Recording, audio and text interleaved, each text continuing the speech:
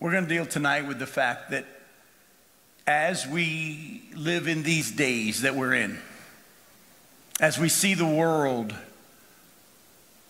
taking sides over political issues, masks, vaccines, a whole lot of other stuff that's going on. I could get into many other things that I could mention. You know what they are. You're watching the news. You're watching social media. The world today, would we not agree, is deciding that if someone doesn't see it like they see it, the other person is their enemy. Would you not agree that's how they're doing it? And they're vilifying and attacking. And folks, let me say this to you in love. I've prayed and prayed and prayed. And tonight's message, I hope you hear, because I've got to say some things tonight that some of you might not like. I hope you know I love you. Hope you've had that proven to you over the years that we've been together.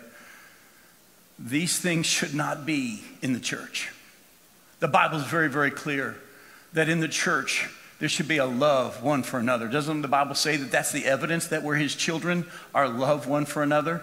But we just assume that since we're family and since we're all Christians and we're all saved, it bugs us when someone might not see things the way we see things. And when I first started preaching, again, over 30 years ago, I was a young, brash preacher that thought I knew best, and I used to make this statement. I would stand in a pulpit at a church when I was 19, 20 years old, and I would say, if you have the same Holy Spirit inside of you that I have inside of me, we should always agree. I mean, didn't that make sense? I mean, if you got the same Holy Spirit living inside of you that I have living inside of me, why would we ever disagree? We should always see things the same way. And I would preach that because it made sense to me, but I didn't have any scriptural backing. I just preached something that I believed enough that if I believed it so much, God had to believe it too. Some of you might know this, some of you might not. Charles Schultz, that used to draw the Peanuts cartoons, also used to draw Christian cartoons with teenagers. They looked a lot like the Peanuts characters. They were just tall and skinny. And I found this cartoon one time that he had made, and there's a young teenage boy laying on the floor, and the Bible's in front of him, and a tall, skinny, Lucy-looking character standing next to him as she's watching him read his Bible. And what he says to her is, he says, "Leave me alone. I'm looking for a Bible verse to back up one of my preconceived notions." And we have a tendency sometimes to believe something so strongly, we'll even try to find a verse that proves that we're right. But you know, as I grew in my walk with the Lord, and I began to read the Bible more as a preacher, I came to realize that all through the scriptures, you'll find lots of times that Christians don't see things the same way, and God's okay with it. There are certain things that are the non-negotiables. The virgin birth of Jesus Christ, his substitutionary death for us on the cross, that salvation is by grace alone through faith in Jesus Christ, and that's all. There's others. There are some non-negotiables, and there are even things in the Bible that the Bible clearly says is sin, and you can see those listed: sexual immorality and drunkenness and the Ten Commandments, of course. But at the same time, there are other aspects that come into our lives that the Bible actually shows that not all Christians will see it the same way. And some might even change their views over the years as they grow in their walk with the Lord. But you remember that problem I talked to you about last night? That problem that we all have even though we're saved? Remember, Adam and Eve were offered, you get to be like God. You get to decide right and wrong, good and evil. We still have that problem in our flesh. And we're going to preach one of the last two messages. I don't know which one I'm going to do first, but of the last two messages, one of them is going to be looking closely at Romans 12, 1 and 2, on the laying of our flesh on the altar and learning how to renew our minds on a daily basis. We have to acknowledge and understand that. Folks, every one of us have opinions. Every one of us have opinions about a lot of different things. And we have to, as believers in Jesus Christ, take every thought and make it captive to the Holy Spirit and allow him to show us what he would have us do with this. And what we're going to do tonight is look at a passage of Scripture that deals with the fact that Christians aren't going to see things always the same way. And listen closely, God's okay with that for lots of reasons. Before we though break down Romans 14, I want to kind of show you something from the scriptures that God has begun to open my eyes to. And maybe if you're honest, you'll allow God to show you that this probably might be true of you as well. But I will make a statement to you about myself, and you decide whether or not it fits you as well. I found now at 56 years old that as I look back over my life, whenever I jumped to a conclusion or made a decision about somebody else's life, my first reaction, as I look back now, usually was wrong. My first reaction was wrong. And we see it all through the scriptures. Go with me to Luke chapter 9.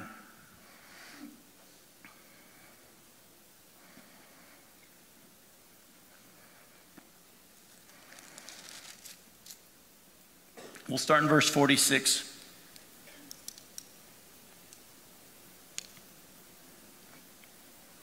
An argument arose among them as to which of them was the greatest. This is the disciples of Jesus. Jesus, knowing the reasoning of their hearts, took a child and put him by his side and said to them, whoever receives this child in my name receives me, and whoever receives me receives him who sent me. For he who is least among you all is the one who is great. What were they arguing about? Who was the most important? Who was the greatest? And Jesus said, you're looking at it wrong. But you know what? I've seen over the years in the church this mindset of moving up the ladder. When's that youth pastor going to get off his rear end and become a senior pastor? When are we just assume that there are those who are more important than others, and all through the scriptures, the Bible says God doesn't look at it that way. Actually, Jesus said when you go into a banquet, choose the lowest seat. And if you are to be elevated in the eyes of the people, let the master do that. Don't assume it for yourselves. But our first thought is we want to be the greatest, but they were wrong. Look at the very next verse. Verse 49, John answered, Master, we saw someone casting out demons in your name, and we tried to stop him because he doesn't follow with us. But Jesus said to him, do not stop him, for the one who is not against you is for you. We saw some of the people preaching in your name, and we told them to stop because they weren't one of us. You do realize there are other churches in the area? I've passed a few of them as I've driven around here. And you know what? God's using them too, isn't he? But they don't believe it just like we believe it. That's okay. God still can use them. Folks, I can tell you right now, I have seen some of the most conservative, ultra-fundamental, and I think in my mind, legalistic churches, but God uses them. I've seen some others that I'm thinking, man, they're so left-wing and liberal, I don't know if I could even be in their parking lot, but you know what? I see God use them. But in our mind, if they're not seeing it like we're seeing it, we told them to stop. And Jesus said, actually, if they're not against you, they're for you. Go to the very next verse. Look at verse 51. When the days drew near for him to be taken up, Jesus set his face to go to Jerusalem, and he sent messengers ahead of him who went and entered a village of the Samaritans to make preparations for him. But the people did not receive him because his face was set toward Jerusalem. And when his disciples James and John saw it, they said, Lord, do you want us to tell fire to come down from heaven and consume them? But he turned and rebuked James and John. And they went on to another village. Now, the ESV doesn't bring this out. Other translations that have a different set of manuscripts, if you look at your notes, some manuscripts in verse 2 add, Jesus said, you don't know what manner of spirit you are.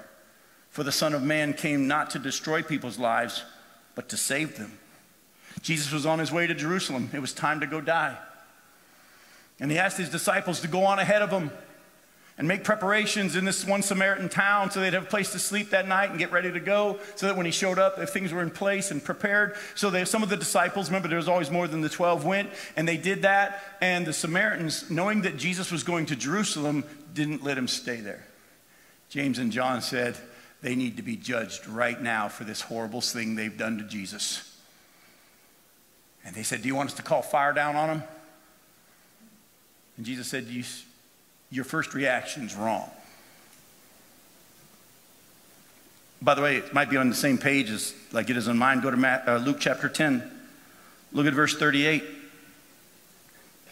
Now as they went on their way, Jesus entered a village, and a woman named Martha welcomed him into her house, and she had a sister called Mary who sat at the Lord's feet and listened to his teaching. But Martha was distracted with much serving, and she went up to Jesus and said, Lord, do you not care that my sister has left me to serve alone? Tell her then to help me. But the Lord answered her, Martha, Martha, you're anxious and troubled about many things, but one thing is necessary. Mary's chosen the good portion, which will not be taken away from her. Isn't that interesting? Martha, in her zeal, serving the Lord, is convinced that she's in the right and her sister's in the wrong. And she says, Lord, tell my sister to help me. And I love how Martha calls Jesus Lord and then bosses him around. You know why? Martha's got a problem. Martha wants to be God. Oh, don't beat up Martha. James and John have a problem. They want to be God. And they want to determine who gets judged when. We don't know which disciples they were, but the ones who said, we told them to stop preaching because they weren't one of us. They had a problem. They wanted to be God. Go to Matthew chapter 26. John's account of what we're going to look at here, in John's account of Matthew 26, starting in verse 6, John's account makes it look like it was only Judas who had this opinion. And we got no problem having a problem with Judas.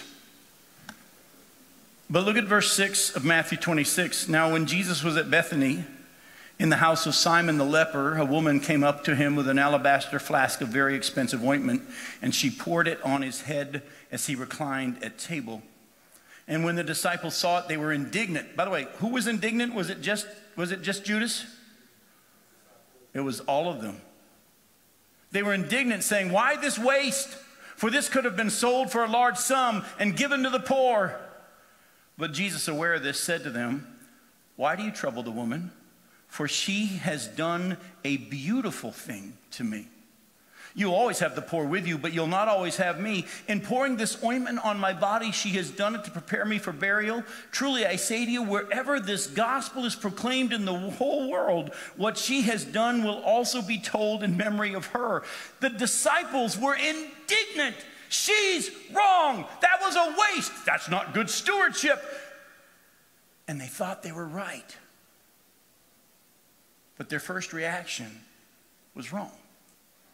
And Jesus didn't see it the way they saw it. Not only that, Jesus said she didn't just do a good thing. She did a marvelous, beautiful, awesome thing that should be told from here on out as the gospel's preached. Along with the gospel being preached, what she's done should be told.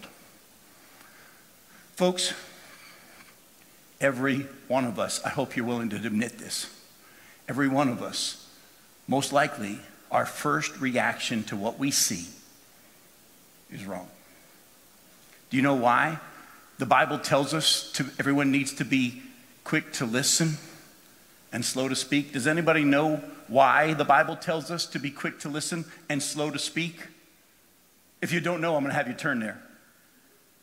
I'm going to ask you again. Does anybody know why? We know the Bible tells us in the book of James chapter 1 that we are to be quick to listen and slow to speak. Does anybody know why? Close. You're getting close. You're getting to chapter 3. Turn in your Bibles to John 1. I want you to see it. Sorry, James chapter 1. James chapter 1.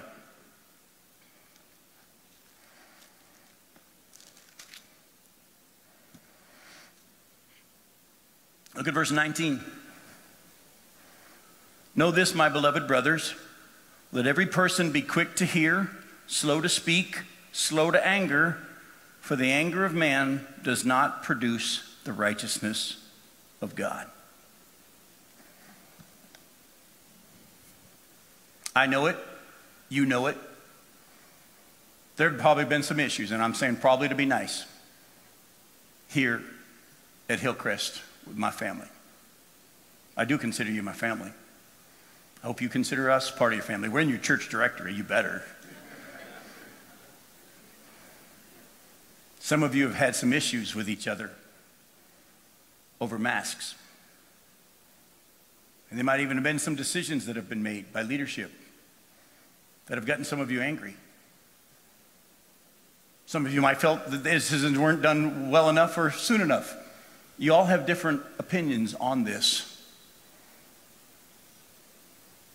Let me just say this to you. Chances are your first reaction wasn't how Jesus looks at it. And so tonight, I want to be used of God to show you how Jesus looks at these issues. Go to Romans 14.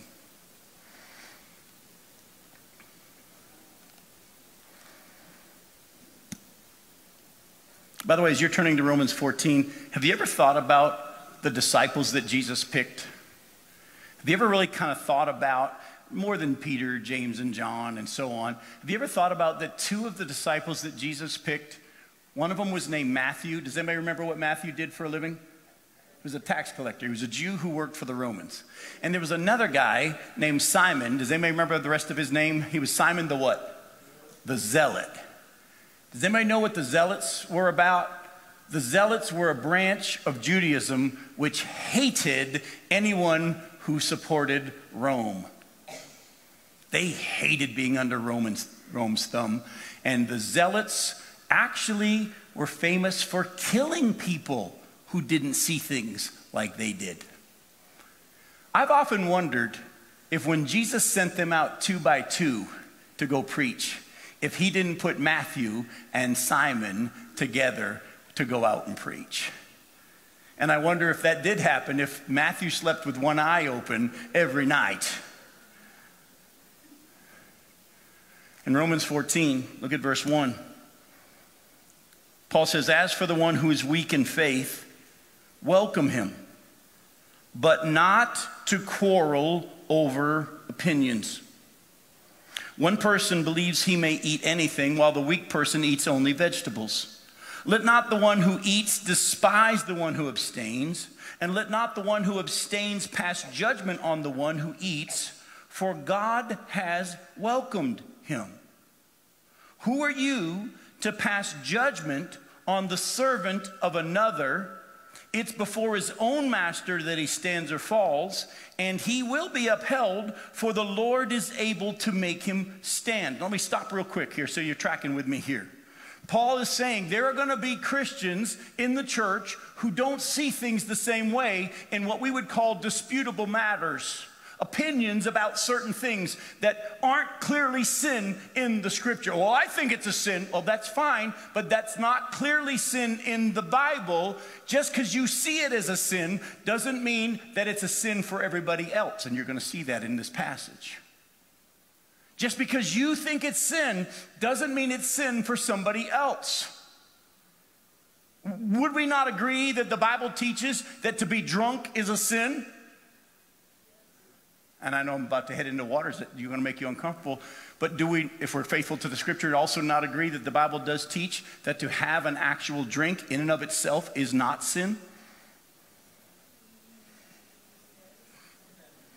Let me tell you, for Jim Johnson, though, if Jim Johnson had a drink, it would be sin.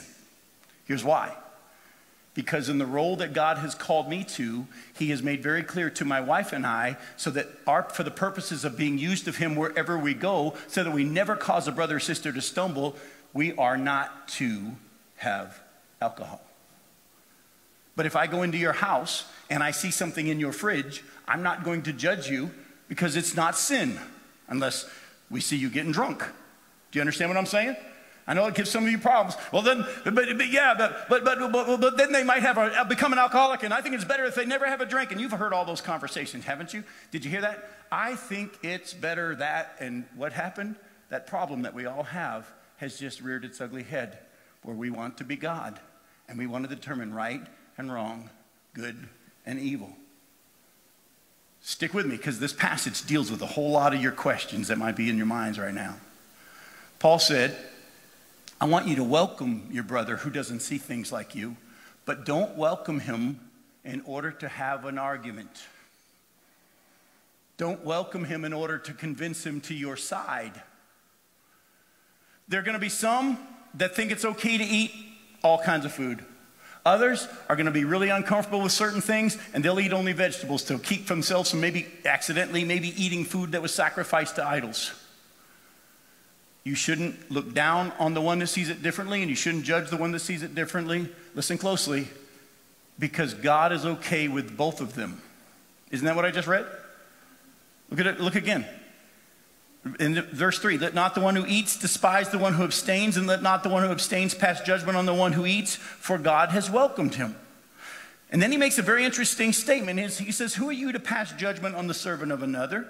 It's before his own master that he stands or falls, and he will be upheld, for the Lord is able to make him stand. I'm pretty sure those of you that raise children had somebody once or twice maybe as you were raising your kids make a statement about how you ought to be raising your kids, or they might even have tried to correct your kids and tell them how they ought to live, and you quickly, as Mama Bear or Papa Bear said, whoa, whoa, whoa, whoa, whoa, those are our kids, and that's my responsibility. You're not to raise my kids, I'm to raise my kids. You know what I'm talking about, right? By the way, how do you think Jesus feels when you start telling his children how they ought to live their lives? Be careful.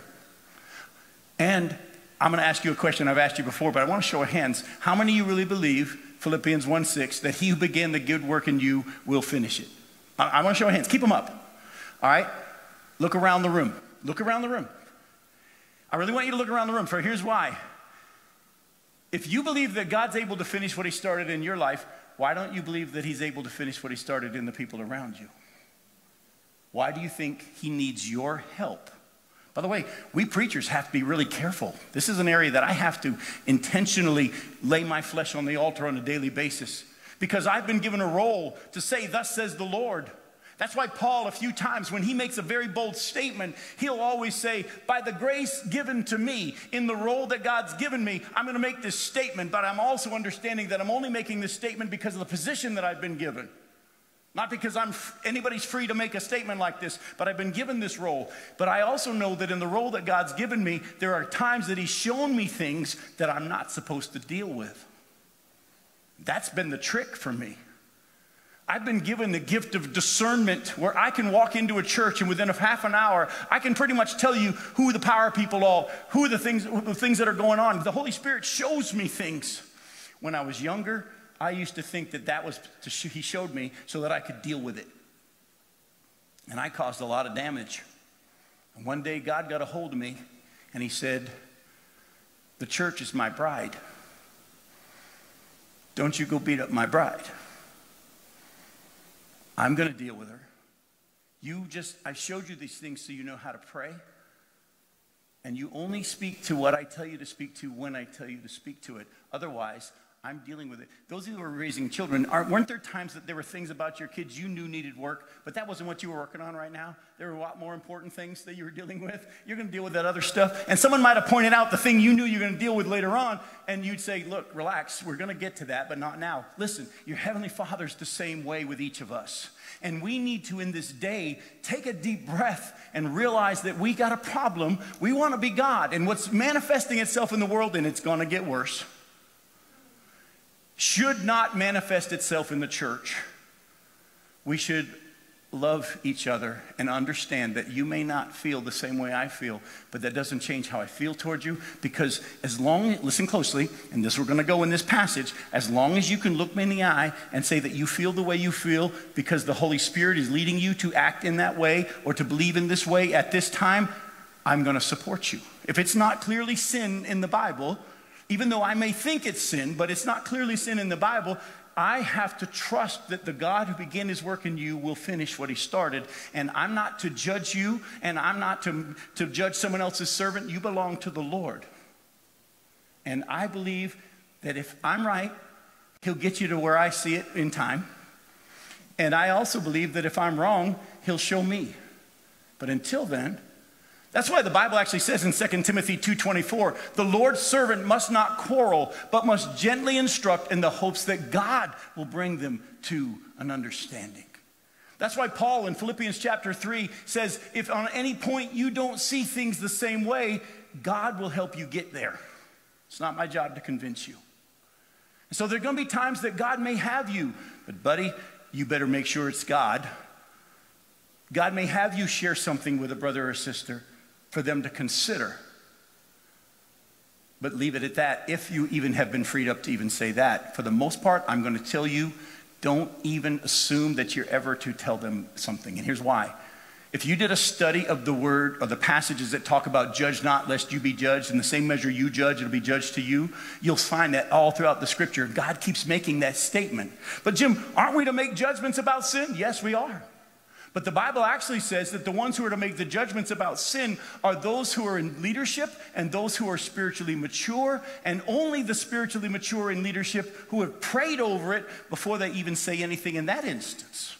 Galatians chapter 6 verse 1 says, if you see your brother caught in a transgression, listen closely, you who are spiritual, restore them gently. But you better examine yourself first. Make sure your motives are pure before you even say anything.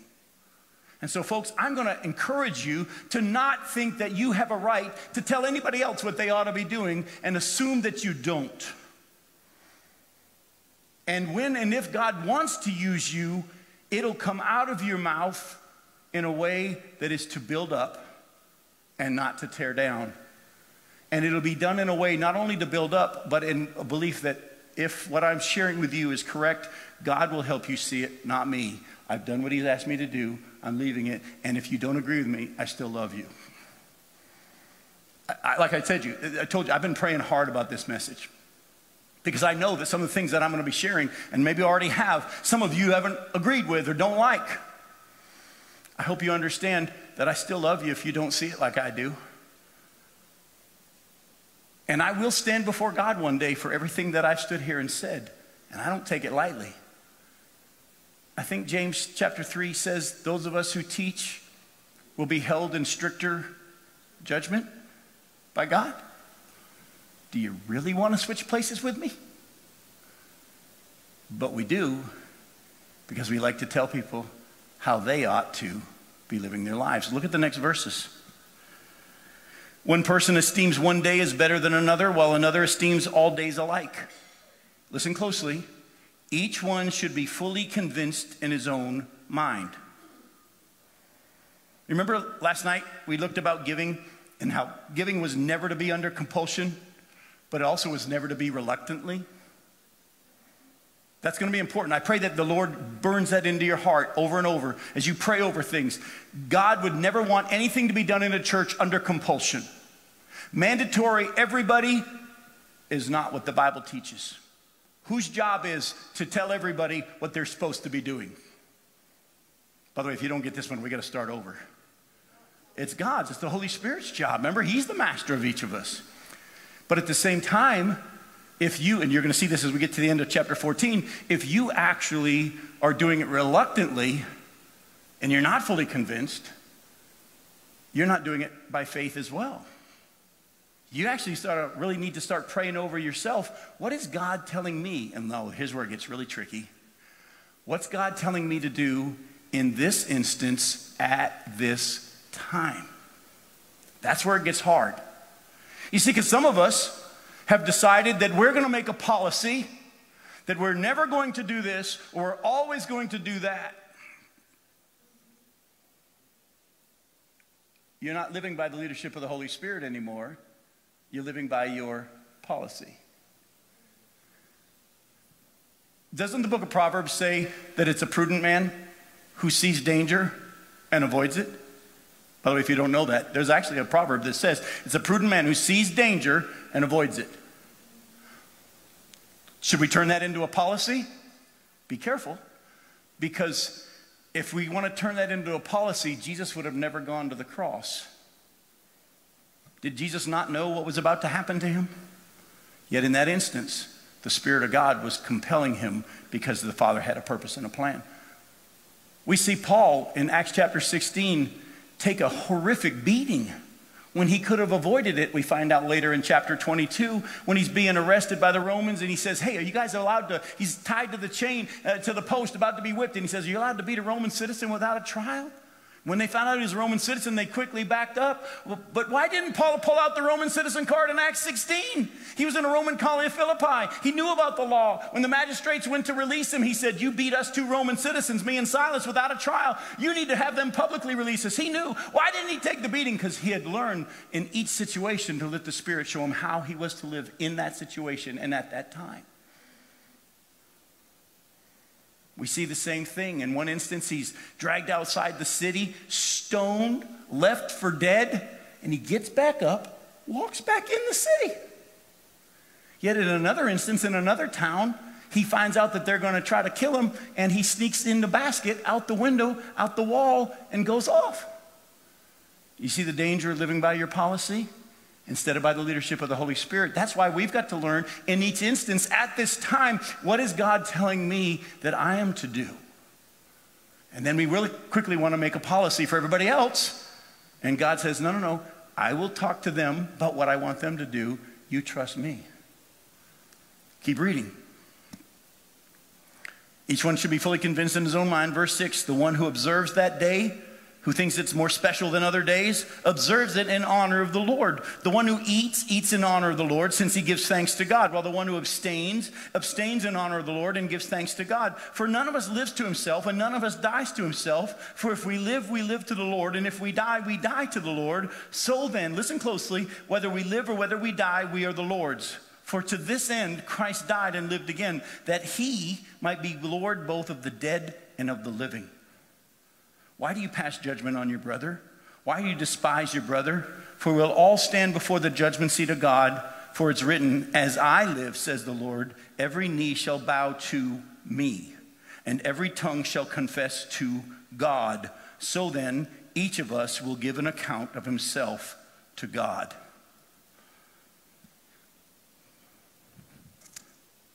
One day you're going to stand before Jesus, and you will be judged. Not whether or not you get into heaven, but there's going to be the judgment seat of Christ. The Bible says that everything after salvation will be tested by fire. And if it survives the test, we'll be rewarded. If not, we'll suffer loss. And the only things that will be surviving the test are going to be those things that were done by faith, and he empowered it. Anything you did in your own strength, in your own wisdom, that you were trying to do for God, it'll be burnt up. It doesn't matter. But even if I believed it strongly and I worked really hard and I was committed, no, it doesn't make a difference. Only what's done by him will be rewarded. And that's why each of us has to learn on a daily basis. Again, come to tomorrow or the next night to find out how to lay our flesh on the altar. We're going to deal with that. Each of us has to learn how to daily say, Lord, today, what would you have me do? You know, my wife and I travel all over the country, and throughout this pandemic, we've had to prayerfully, everywhere we go, pray for wisdom as to how should we go or should we not go? Should we wear a mask? Should we not? By the way, I carry one in my pocket all the time, along with a placard that just jumped out because I don't like things stuck in my teeth. But I keep my mask in my pocket everywhere I go because there are going to be times the Holy Spirit's going to say, throw it on. And I have it ready to go. There's going to be other times he says, you're free to leave it off. And I'll listen and I'll do it. Folks, let me just tell you, you remember when I was here last year? Do you remember when I was here last year? You guys were in the middle of a big peak in a way. You were like number 9 in the state. But as we prayed, the Lord told us, go. Hug them, kiss them, don't worry about it. And we had a freedom when we came here, and we did, and enjoyed it. Yet there was another instance where I was going to be speaking at a homeless shelter down in Florida, and I had gotten word that diarrhea was starting to run through this homeless shelter, and I was supposed to speak the next night.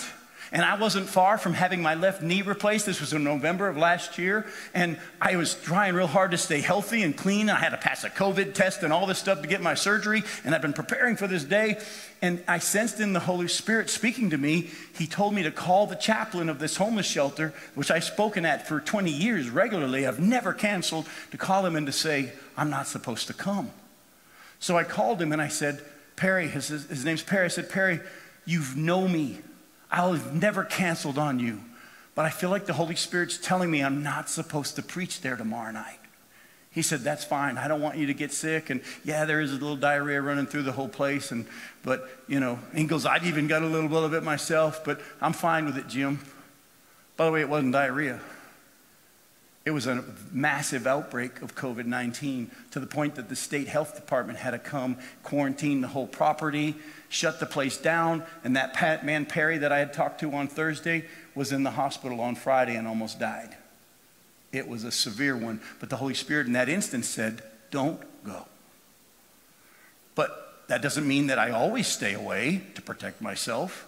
I had to learn to let the Spirit teach me. Well, Jim, shouldn't you be prudent? Be careful. When you start using human reasoning to determine what you do and why you do it, you're presuming, and I don't know if many of you know this, but in that famous passage in 1 Samuel 15, where it says rebellion is as the sin of witchcraft, the very next part of that verse says, and presumption is as idolatry. When you make a decision with your own wisdom and what you think is best, you are presuming and making a presumption. And the Bible says God sees that as idolatry. Why? I think we just read it. He wants to be the Lord of each of us. So you've got to learn how to listen to the Spirit on a daily basis. And the Christian response is sometimes God's going to tell you to mask up. Sometimes He's going to tell you, take it off. And you're going to have to learn how to listen. That's the danger of making everybody has to do the same thing a statement. Do you understand what I'm saying? We're taking away the leadership of the Holy Spirit in individuals' lives. But we also need to keep in mind that in this size of a congregation, there's going to be some that feel a certain way and others, and they're both going to be right. And we have to make possibility so that those who feel uncomfortable or those who feel comfortable or whichever way have the opportunity to do what it is that God's told them to do. And we don't look down on anyone that sees it one way or another. I was preaching this, by the way, about a month ago or less at a men's conference. This man comes up to me afterwards and he says, have you had the vaccine? And I know where he's coming from. He's one of these anti-vaxxers. And I said, no, not yet. He goes, well, good, because you're not supposed to. I said, hang on for a second. I just finished preaching on Romans 14. When did you become my Lord? When did you become my Lord?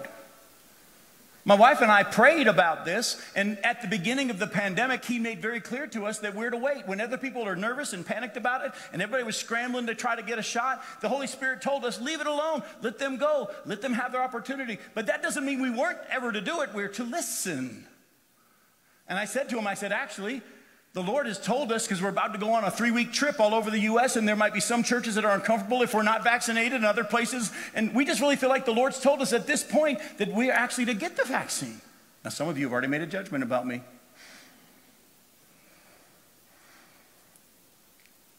So my wife and I, this was on a Tuesday, I'm speaking at the men's conference. My wife and I, the day before on that Monday, had actually gone to go get the first of 2 shots. But as we're about to get the shot, I told the doc, I said, hang on for a second. I said, we're about to be on a long trip, and we won't be back in town when it's time for the second dose. He goes, oh, then you can't get the shot. Because we won't even be here giving the second dose by the time you get back. So I shared this with this man who thought I wasn't supposed to get vaccinated. And I said, and to be honest with you, the Lord's not only told us that we're to do it, we tried to yesterday, and we weren't able to, but we're still going to. He goes, no, that's God telling you you're not supposed to do it. I'm like, He speaks to us as we pray. He doesn't use circumstances, especially when they don't line up with what He's telling us in our heart. And then I said, and to be honest with you, God has spoken to us and told us at this time why He wants us to do it. And God actually wonderfully, miraculously worked it out that she and I got to get the J&J 1 shot done, and it worked out wonderfully, and we could go into wherever we went, and they say, have you been vaccinated? We've been vaccinated. Okay, you can come speak here. And not only that, I told him there's a selfish reason that I think God's let us have, because He does know our hearts and our desires, and He gives us our desires when we delight ourselves in Him. And I said, my wife's a travel agent, and we love to cruise, and she knows full well that once those cruise ships open up, if you don't have a vaccine, you ain't getting on one, and we want to cruise. You ready for what he says next? He says, oh, well, that makes sense. I said, hang on for a second. You started this whole thing by, I'm in sin because I'm getting vaccinated when God says I'm not supposed to, and I'm not trusting him in the way he's made my body to take care of itself, and all this human reasoning that you have. And the moment I say, well, here's what he told us, oh, okay, you can't play both sides. You either be fully convinced or you're not. I said, but I'm going to tell you, you came up here to tell me that I was sinning. And I'm going to show you that you're sinning by coming up here and having this conversation with me. He said, how's that? Go to Romans 14, verse 22.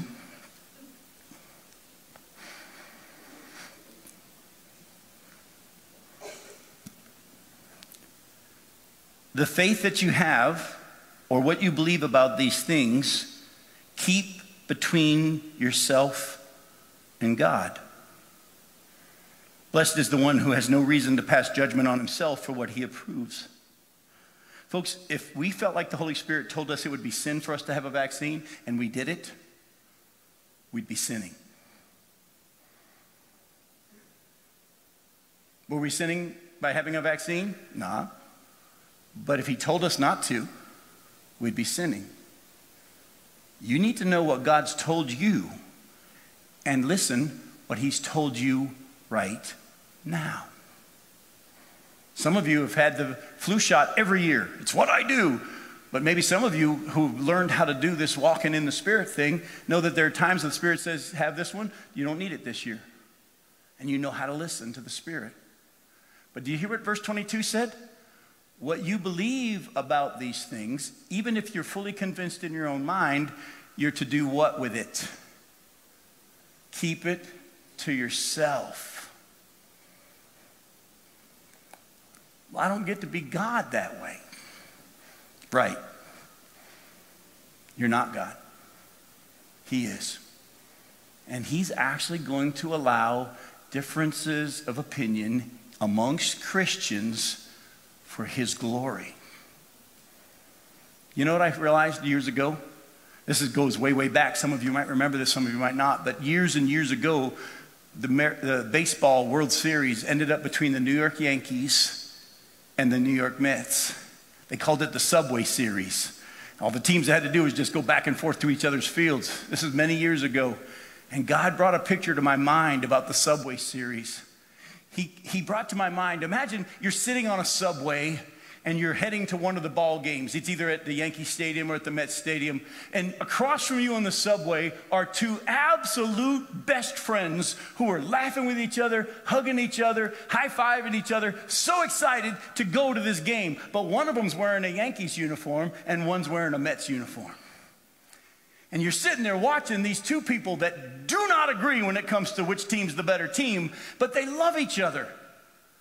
And if you were to ask one, which is the better team, he'd say, well, the Yankees are the better team. I don't even know how the Mets even made it to the World Series. That's because their division is so poor. The Yankees are the best team. Well, you ask the other guy, which is the best team? He goes, oh, the Mets are the best team. Because the Yankees, they're like a minor league team in my mind. I don't even know how they even made it to the World Series. And you sit there and you go, these two people do not even come close to agreeing on this one issue. Why do they love each other? They love baseball. And their love for baseball and their love for each other was manifested in the fact that they didn't see things the same way, yet still loved each other. My prayer for Hillcrest is not that everybody in this place all sees it the same way. My prayer for Hillcrest is that when some of you may see things a certain way and others may see things another way, that what is seen by those outside these walls is that you love each other and you forgive each other in the same way that the Lord has forgiven you. Know what God's told you and hang on to what he's told you. Passage even, I don't have time to get into it tonight because I want to let you out. The passage even says, don't let what you believe strongly be spoken bad against. Know what it is you believe. But also I'm going to tell you, be ready if he says later on, but I want you to do this now. Because it's a daily walk with the Lord. And I'm just going to challenge you.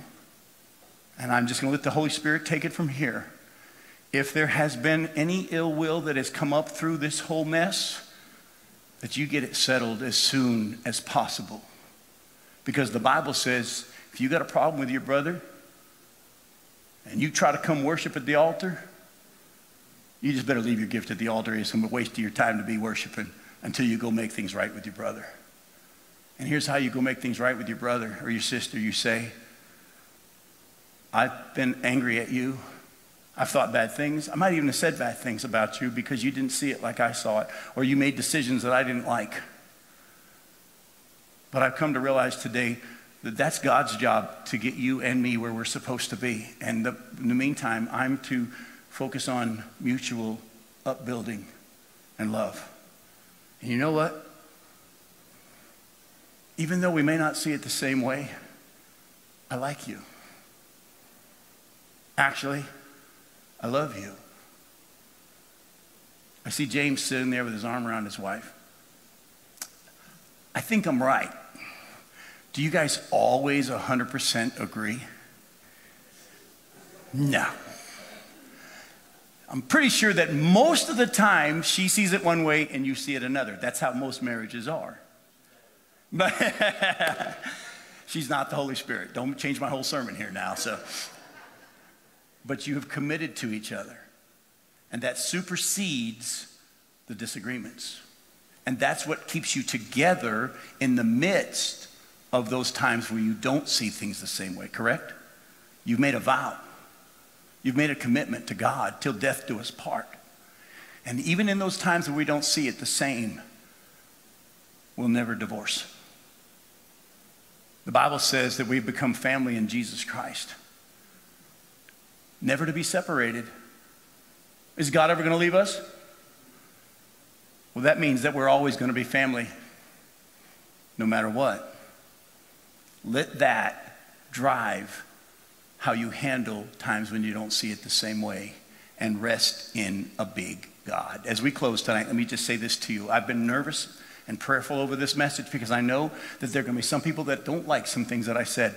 But you know what I've got to rest in? The same thing that I'm telling you to rest in. If you're ever to see it like I see it, God's going to do it, not me. And if you disagree, as long as you still love me, I'll still love you, and everything's going to be okay. Let me pray for us. Father, thank you again for this chance to come and allow you to speak to us from your word. Father, there's so much more here still in this passage in Romans 14. But Lord, I believe that for now you've shown me that this is as far as you want me to go. Thank you, Lord, that you will continue to show us how we're to take it from here in mutual upbuilding and love and unity because of Christ. Lord, I thank you that there has been a love in this place over the years that has manifested itself. And I pray that it continues to grow and grow and grow until the time we're all in heaven and we find out who was right. And we also probably find out that in the times that one saw it one way and another saw it another way, we were both right at that time. Father, may we rest in that and the fact that you aren't worried about some of this stuff, because you've already written the end of the book. You already know how it all plays out. And when Peter was about to deny he even knew you, you lovingly called him by his new name because you saw the finished product. May we lovingly see the finished product in each of us in those times when we look like Simon, when we're already Peter. We pray this in Jesus' name. Amen. I love you. We'll see you tomorrow night.